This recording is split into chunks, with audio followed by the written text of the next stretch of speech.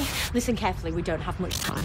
The flux is coming. Hello YouTube and people of the interwebs, welcome back to another video. Now, we could have got a trailer, but we didn't. We got something incredibly close to a trailer, and wow. Creatures known as the Ravegers and enemies from across the universe. This is the fight of our lives. That has actually made me hyped for the series. I'm not ruling out that there'll be a trailer tonight, there might still be one, but yeah, we've got official confirmation now.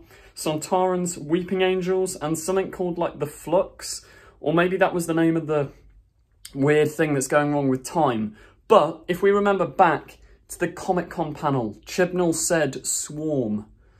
This swarm thing is going to be this flux thing that's sending all of these aliens to the Doctor. Where's it coming from? What is it?